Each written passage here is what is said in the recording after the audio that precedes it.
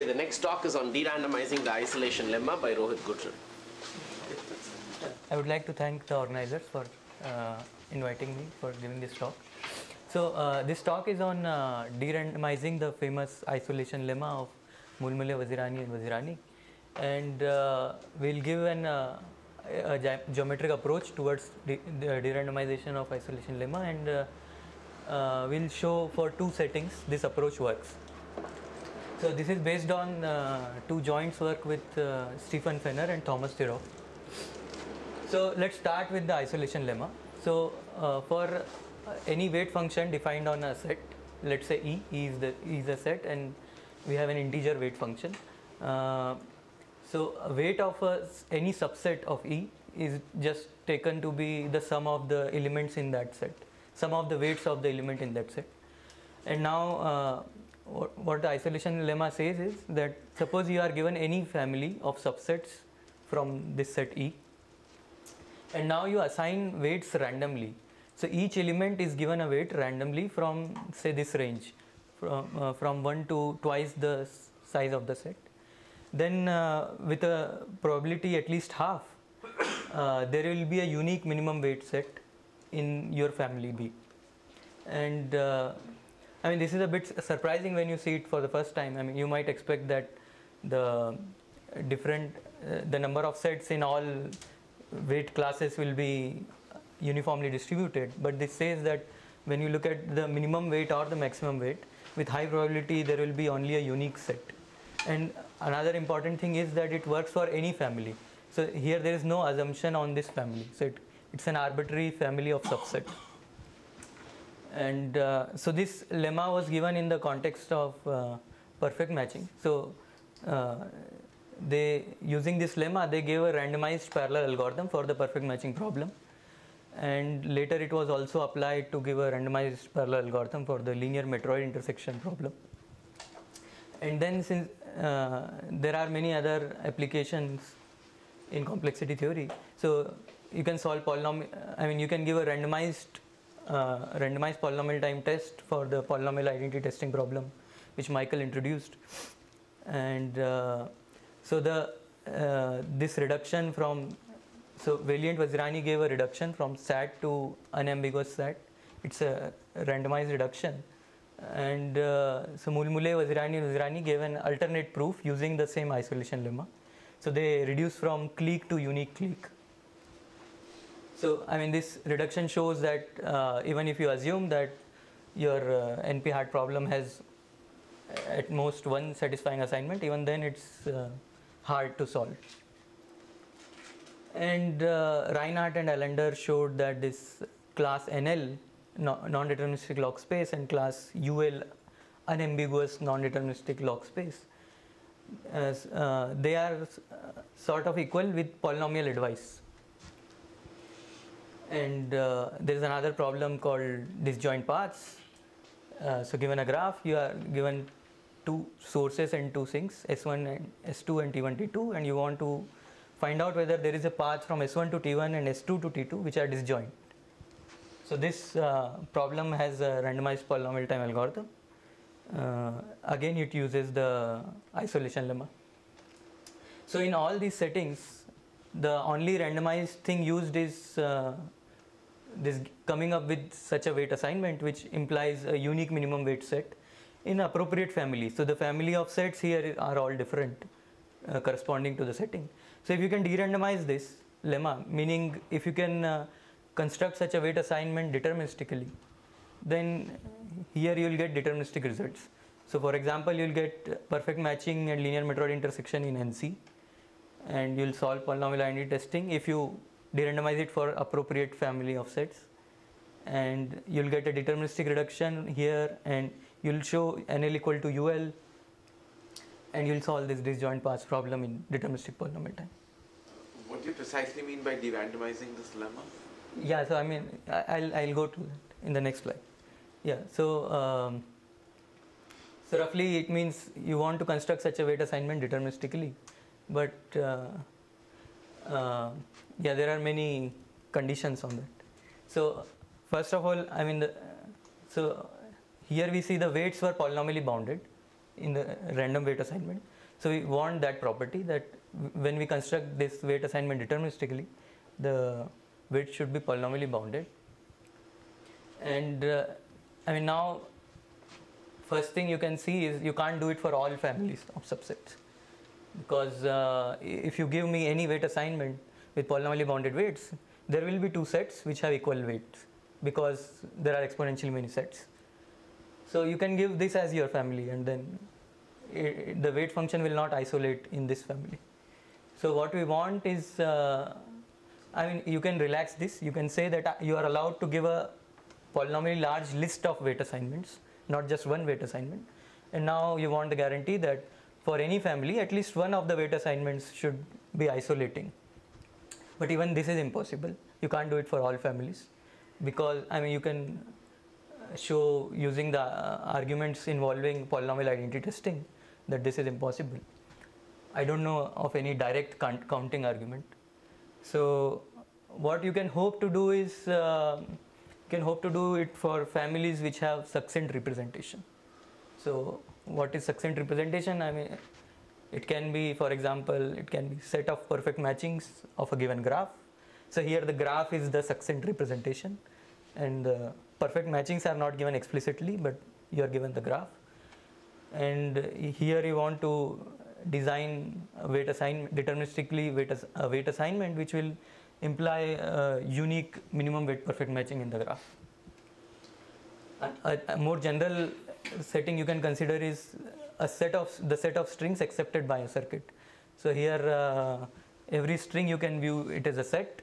So the strings accepted by a circuit, you can see it as a family of sets, and you can talk about isolating element in this family. So I mean, again, using the isolation lemma, you know that a random weight assignment works. So you can use it to show that there exists a list of weight assignments such that for any family with succinct representation, one of the weight assignment will work. I mean, it's the standard argument. And the goal here is to construct such weight assignments explicitly. So this just shows existence. Yeah, so let's look at some examples where this deterministic isolation is known. So first example is sparse families. If your family has only polynomially many sets, it's very easy to isolate. Yeah, there is if this sparse family is given to you explicitly, then it's really trivial. Like, you can just take one set, you can assign 0 weight to all its elements, and you can ensure all other sets get non-zero weight.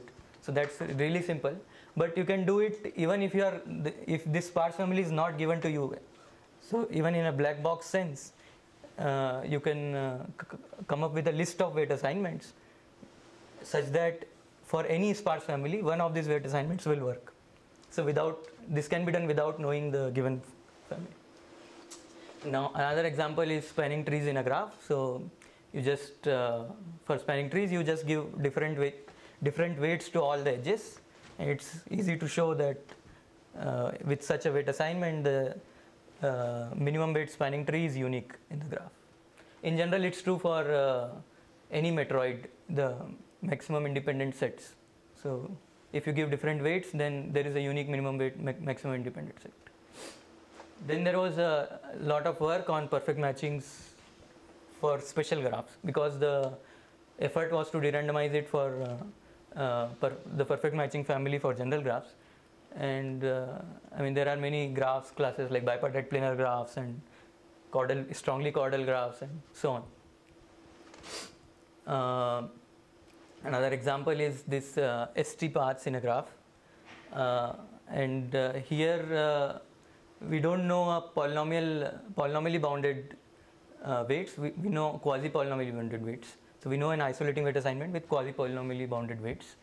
So I mean, it's easy to see actually. So just for simplicity, I'll consider layered graph. So let's say we have some layered graph from S to T. The edges are going from S to T. What you can do is you split the graph. I mean, you consider the middle layer. So suppose recursively assume that all paths from S to this node, there is a unique minimum weight path from here to here, same from here to here, from here to here, same from here to here, here to t, and so on. So what you can see now that from S to T there are exactly n, at max n minimum weight paths. So you can give a new weight assignment which distinguishes among these n minimum weight paths. And you need to do this in log n rounds because this is a divide and conquer approach. So that will give you quasi-polynomially bounded weights. Okay, another point I want to repeat is, again, I mean, if you could just find an ST path, you could assign 0 weights here and weight 1 to all other edges. So that's a trivial way to isolate. But we are sort of assuming that we don't have so much power. So in fact, in the context of ST paths, we want to construct an isolating weight assignment in log space. So because this question is related to the NL equal to NL versus UL question. So in general, you can think of, I would put the question in this way, that in some sense you have to design your isolating weight assignment in a black box way. You can't just go and find out a set in your family.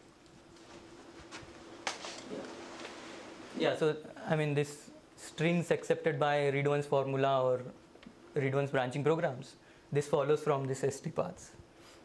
And then recently we have these 2 results on perfect matchings in bipartite graphs and common independent sets of 2 Matroids. And here we can give isolating weight assignments with quasi-polynomially bounded weights. And this is the approach I am going to present. So the approach also works for this minimum vertex covers in a bipartite graph. This problem is related to perfect matchings in a bipartite graph. So this is not very important. How about things like DNFs?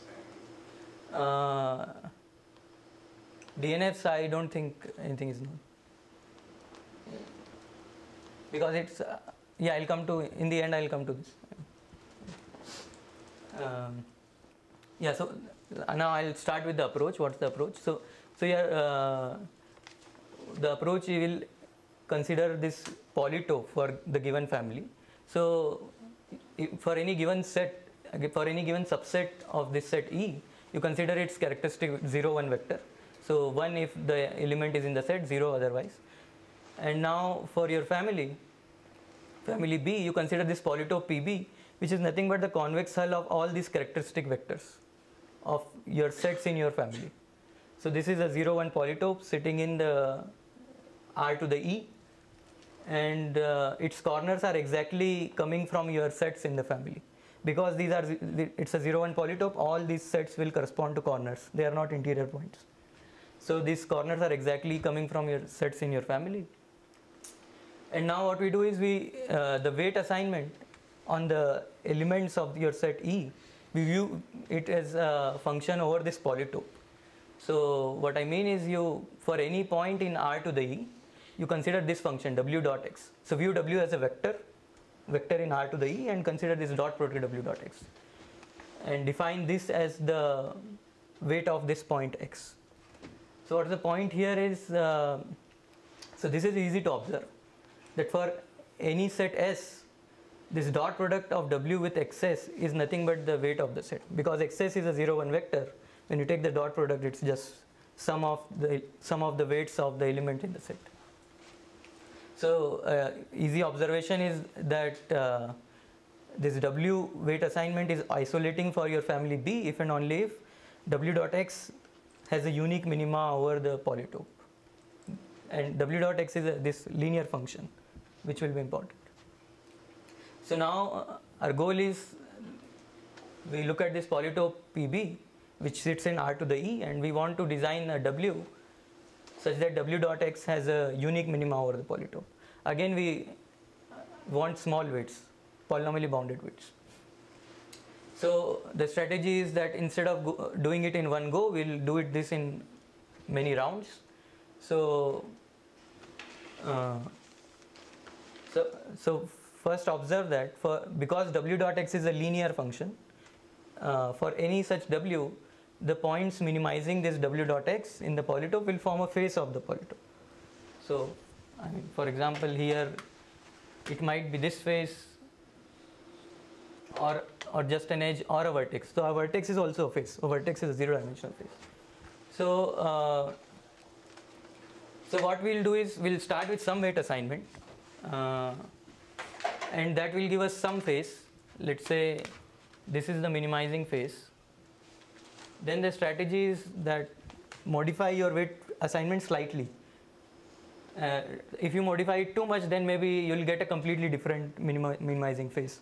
So what we do is we slightly modify it such that now the new minimizing face is a subface of your, so maybe this edge, it's a subface of your current face, and so on. So in each round you try to decrease the dimension of your minimizing face and keep decreasing the, so you stop when you reach the zero-dimensional face, which is a vertex.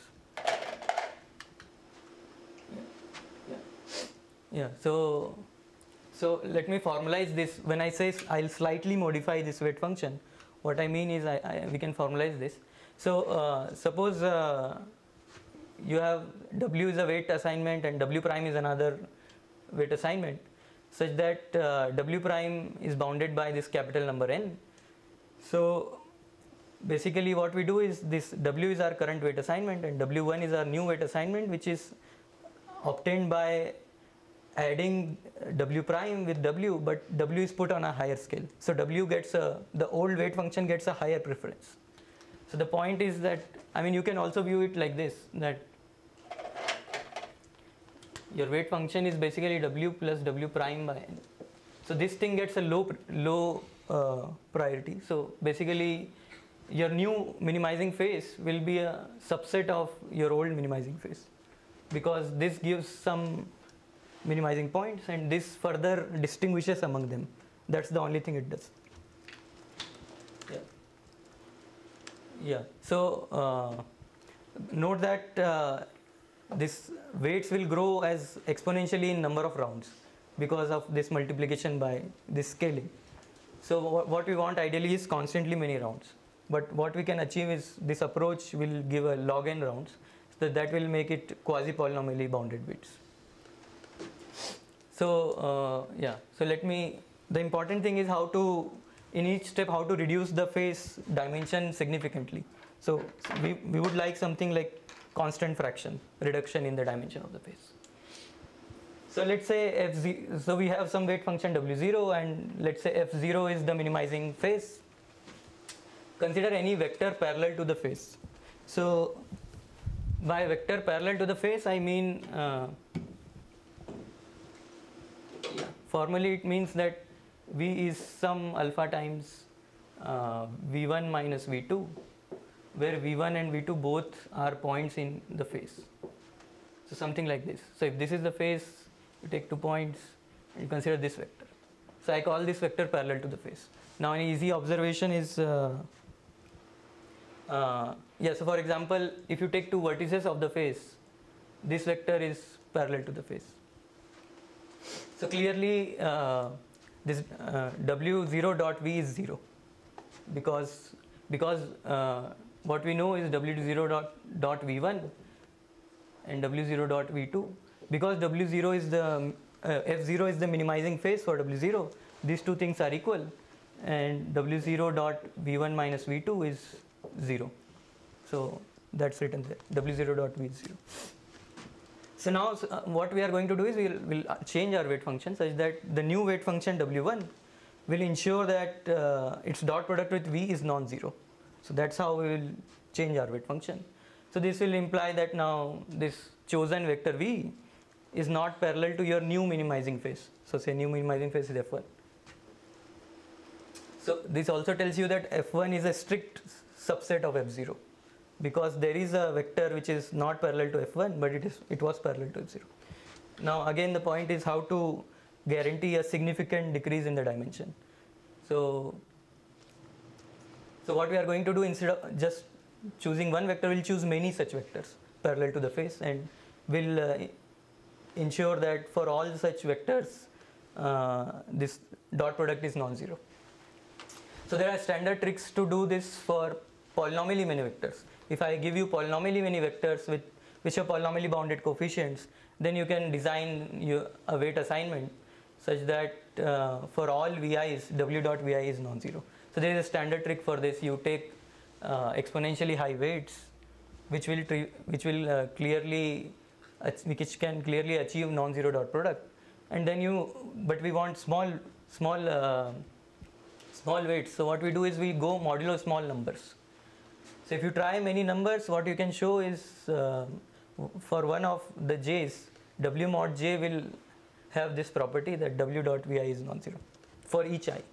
And the important thing is here is the numbers, the j you need to try is bounded by mk log t. So basically if you have polynomially many vectors, you will get polynomially bounded weights. So we can handle polynomially many vectors. That's the summary. Again, also important point is that this construction is black box. So we don't need to know these vectors. We just need to know the bound on the coefficients, the bound on their number, and this scheme will work. So this will also be important, that this such weight assignment can be constructed in black box. Now let's say we have some phase, let's say the set of integral vectors parallel to this phase. Yeah. So if we instead wanted to look at arbitrary families instead of these succinctly represented families, the reason this wouldn't work is because there could be too many facets, and we'd have to, this method would blow up the weights by having to account for all of them? Yeah. So in the end I will come to a sufficient condition, and that will clearly will not be true for all polytopes. Yeah. So let's say LF is the set of integral vectors parallel to the phase. Now what we do is, in the first step, design a weight function W0 which gives non-zero dot product to all vectors which are bounded lengths, let's say bounded by 2, all small vectors. Now once you do this, you can do this because there are only polynomially many vectors, so you can do this. Now let's say the F1 is the phase minimizing this function W0. So clearly F1 now, in this set LF1 there are no length 2 vectors, because we have ensured non-zero dot product with length, or for all length 2 vectors. These length 2 vectors cannot be parallel to LF1. So I mean integral vectors, integral length 2 vectors cannot be parallel to the phase F1. So in some sense we have removed length 2 vectors from our phase. So we keep doing this. In the next round we handle length 4 vectors. So they are polynomially bounded, so we can ensure non-zero dot product. So in the new phase F2, now there are no length 4 vectors. So we keep doing this. Each round double the length of the vectors you handle, and in ith round you can assume there are no length 2 to the I vectors, and I want non-zero dot product for length up to 2 to the I plus 1. Yeah. Okay. So what's this number can blow up. How many vectors of length 2 to the I plus 1? There is no guarantee. What we want is it should be polynomially bounded. Then this approach will work. So, and we hope that this will be polynomially bounded for some nice polytopes, assuming that the minimum length vectors are 2 to the I. Yeah. So I'll come to precise condition what we need. So if suppose this thing remains polynomially bounded, the number of such vectors, then there is no problem, and in log n rounds we will reach to a phase where there are no length m vectors, and then the phase should be a corner, because we are dealing with 0, 1 polytope. If there are 2 corners in your current phase, then you can see this vector has length bounded by m, where m is the dimension, and it is parallel to the phase. So when we say there are no length m vectors, it means your phase must be a corner. So that gives you a unique minimum. So now I just come to this sufficient condition, which is this counting these vectors.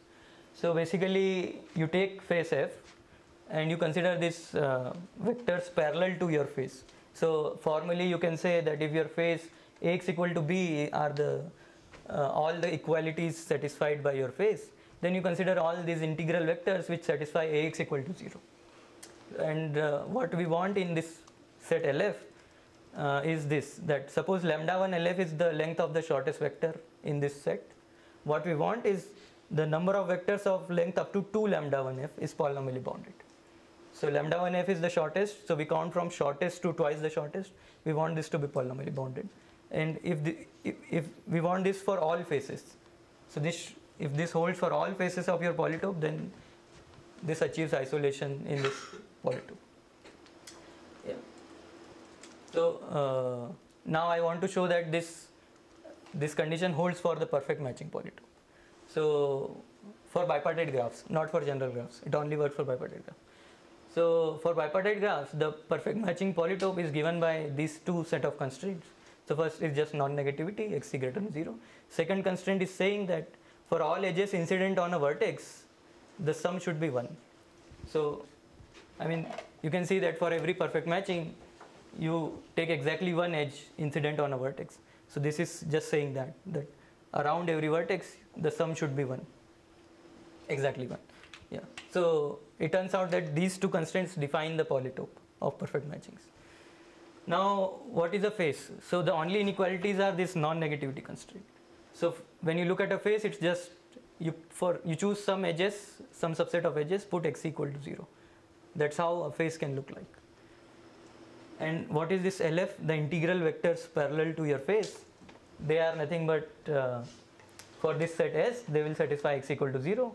And for each vertex, you need this sum around the vertex should be 0, because we shift the face to origin and then look at the integral vector. Yeah, now what are these vectors?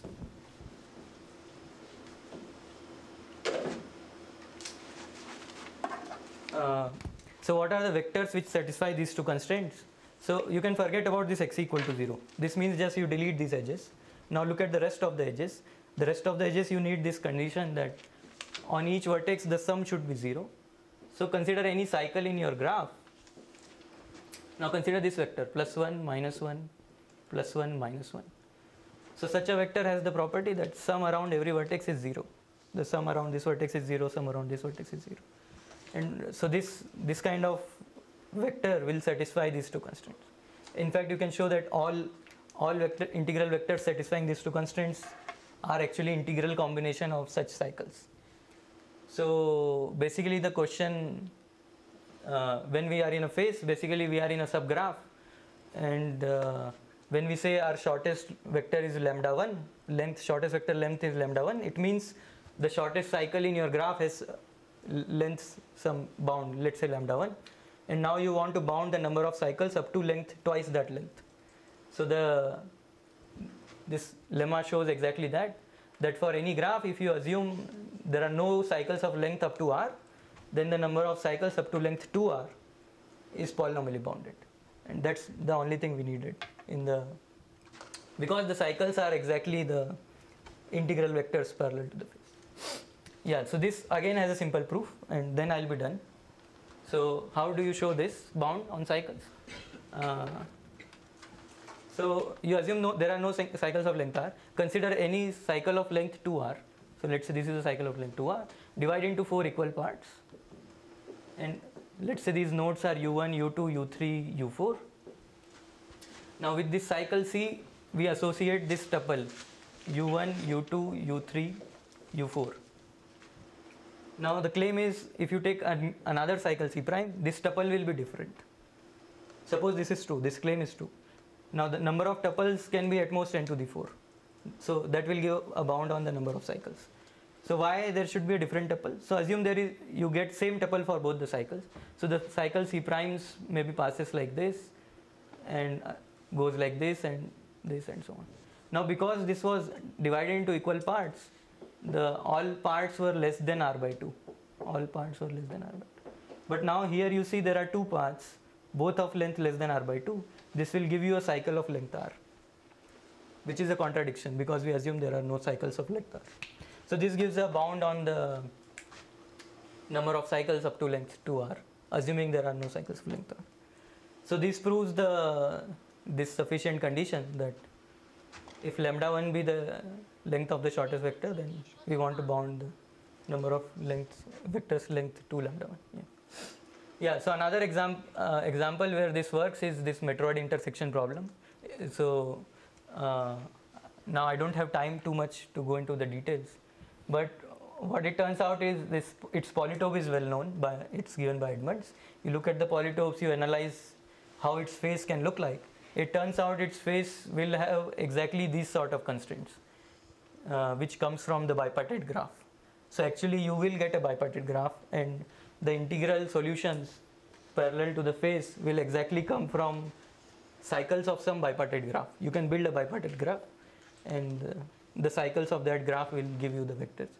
And again, we have already shown the bound on number of short cycles. So that solves this linear Matroid intersection problem. Yeah. Yeah, so the question, open question is for what other polytopes we can show this kind of bound. Assume, the number of short vectors, parallel, short integral vectors, can we show it's polynomially bounded? Yeah, so one question is matching in general graphs, for which we don't know. Yeah, and other question was this, in the beginning there was this reduction from SAT to unambiguous SAT. So there we need to de-randomize, we need to isolate among the satisfying assignments of a given formula. So this approach cannot work in such a setting, because we don't know a polytope for the satisfying assignments of a formula, because and there is no hope to know that unless NP equal to co-NP, you cannot have a nice description of this polytope. So this approach certainly will not work in that setting. Yeah, that's it.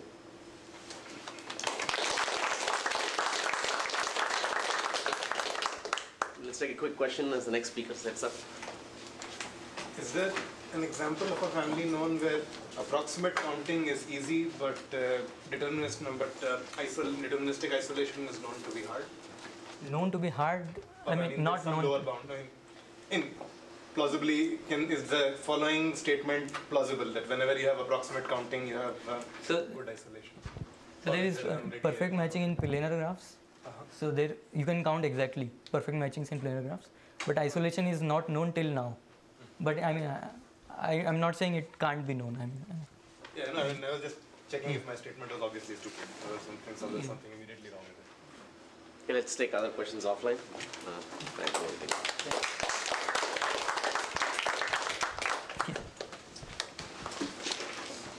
The next talk is on PRGs for small space using Fourier analysis by Thomas Stinke.